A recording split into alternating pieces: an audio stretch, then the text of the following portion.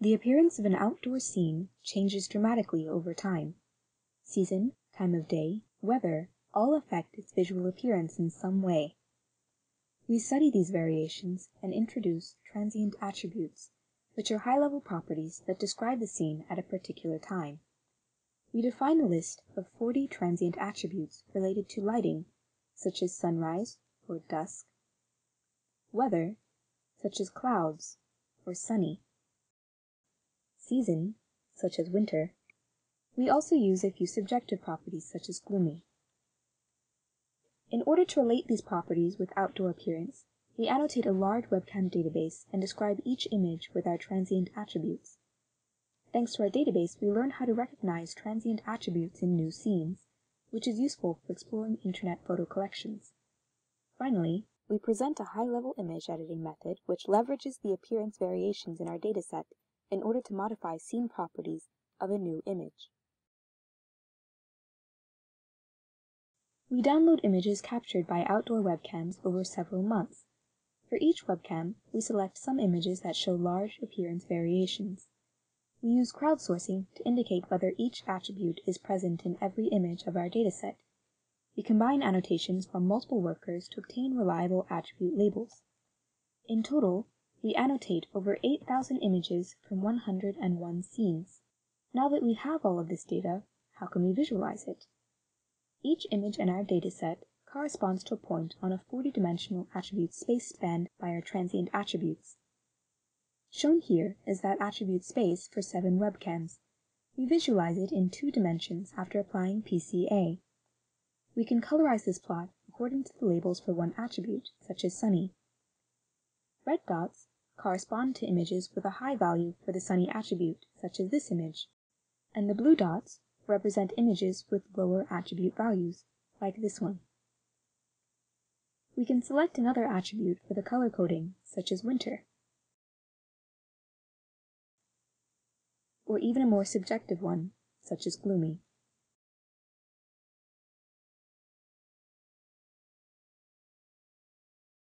Using our transient attribute dataset, we train regressors to recognize image attributes in new images.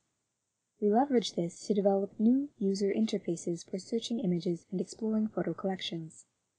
In this example, we first search for images that are not taken at night.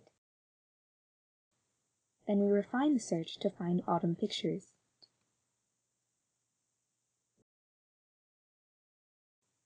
Finally, we filter out images with clouds.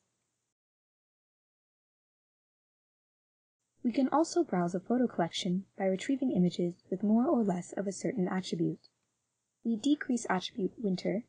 This corresponds to walking in a specific direction of the attribute space, as illustrated on the left. Then we retrieve an image with more clouds. Finally, we look for a sunset or sunrise image.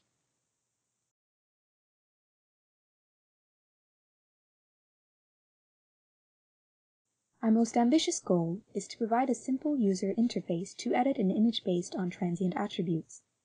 In this example, the user specifies the desired attribute change, such as more rain. We leverage our dataset to find the proper appearance transformations to modify the input image. Our system automatically finds target images that depict the scene similar to the input and have the desired attributes. It is difficult to know what the user has in mind when she asks for more rain. Using the interactive mode, she selects a target image that corresponds to the specific appearance change she wants. Our system edits the image by transferring local color transforms as described in the paper. The result is obtained in just a few seconds. In this example, the user specifies a different attribute change, more dry. This time, in automatic mode, the user sees the appearance transfer results for all target images selected by our method. We now show some more examples of appearance transfer obtained with our approach. All of these images result entirely from image manipulation. Even though they look plausible, they are not real photographs.